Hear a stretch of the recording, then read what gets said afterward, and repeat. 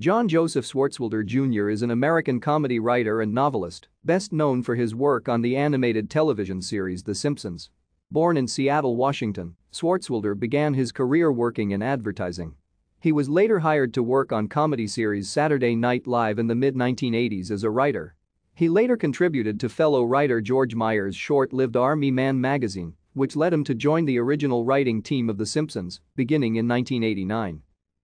He worked on The Simpsons as a writer and producer until 2003 and later contributed to The Simpsons movie.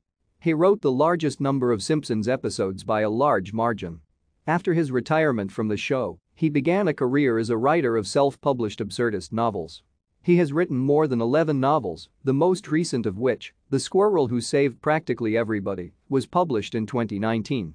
In November 2020, Swartzwelder announced that he would release another book, The Spy with No Pants, in December of that year.